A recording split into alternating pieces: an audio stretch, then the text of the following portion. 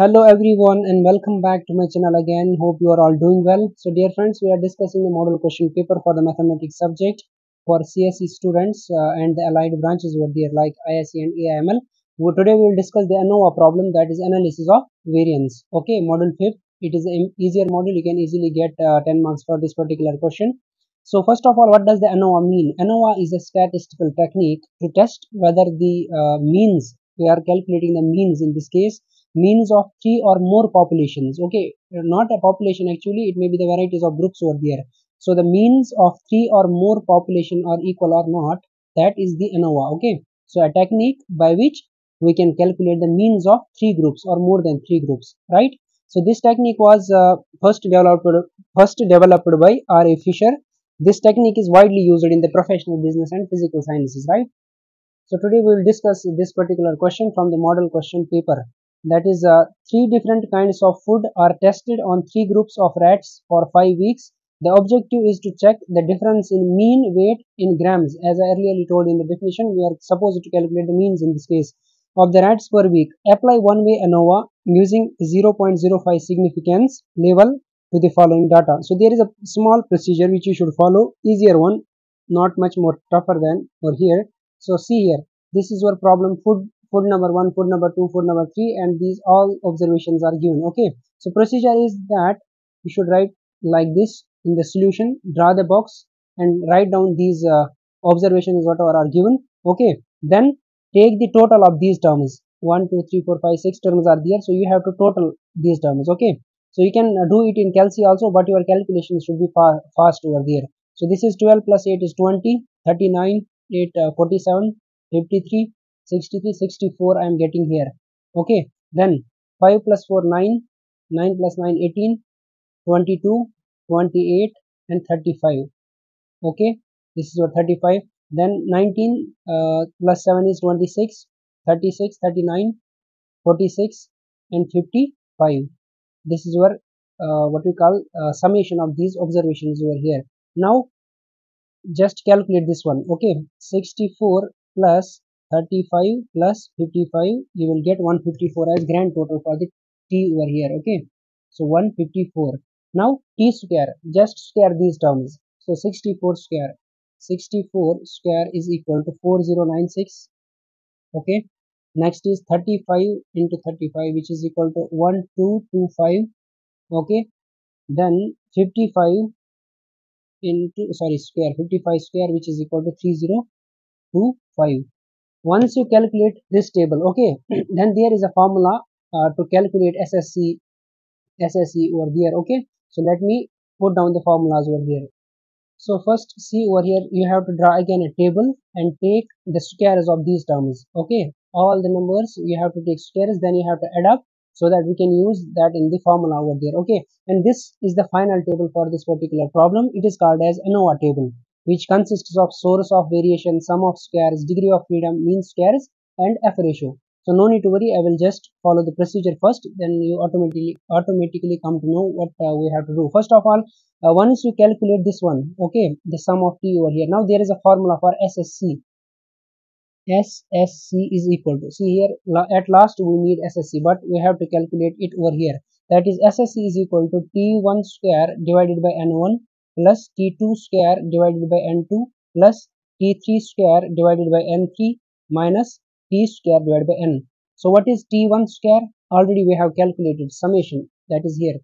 See, 4096 is the t square, that is for food 1 it is t1, so I can write here as t1, t2, this is your t3 and this is your final t, right? So what is t1? T1 is 4096 upon this n1. N1 is the number of number of terms, yes, in the rows over there, 1 2 3 4 5 6. So 6 is the number, you can write down 6 plus t2. T2 is 1225, 1225, 1225 divided by 6 plus 3025 divided by 6, t3 divided by n3 minus t square by n. So t is here, see here, t is equal to 154. I can take 154 whole square divided by n. This capital in n is the total number of observations. See here, 1 2 3 1 2 3 4 5 6. So 6 into 3, that is 18 is your total number of observations. You can count it also, 1 2 3 4 5 6 7, 8, 9, 10, 11, 12, 13, 14, 15, 16, 17, 18, like that. Okay, so one you have to calculate this in the calc over here.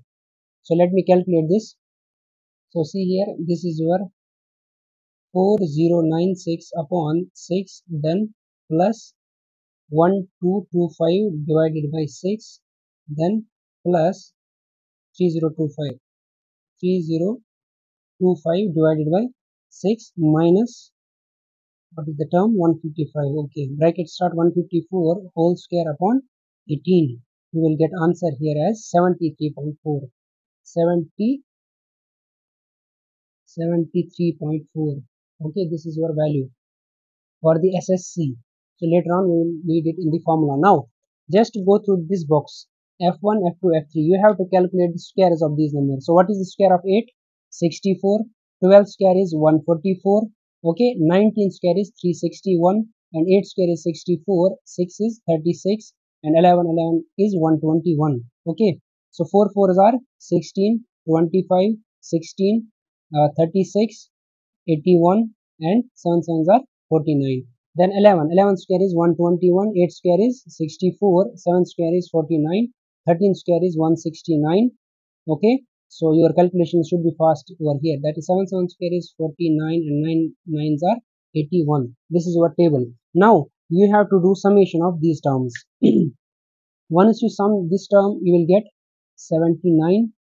Once you sum this much term, these terms, you will get 223, and once you calculate this much, okay, so you will get 533 over here. Okay, now do summation of these terms. 790, so 790 plus 223 plus 533, you will get summation as 150, sorry, 1546. This is your grand total of summation of xi square. Okay, now in the formula SST, so we need this much, that is summation of xi, which is equal to this one. Okay, we need this one in the formula now. So I can write here SST. Okay, SST, which is equal to, so first of all let me tell you what is this SST. So see here, SSC is the sum of squares between samples, or either columns you can say, and SSE means sum of squares within samples. So there are two categories, especially between the samples, within the samples. Okay, so SSE is sum of squares between samples, SSE is sum of squares within samples, and MSC and MSC we will calculate later on, and I will tell you. Okay, so first of all let's calculate SST. SST is given by summation of xi square minus t square by n. Okay, so what is summation of xi square? We have already calculated here, that is 1546. So 1546 minus t is already given here 154. So it is square we have to take, then divided by n is total number of observation, that is 18. Right, now let me calculate this much, that is 1546 minus bracket start 154 whole square upon 18. You will get the value as 228.4. 228.4. This is your SST. Now there is a formula for SSE. Okay, within the samples. So SSE is nothing but SST minus SSC.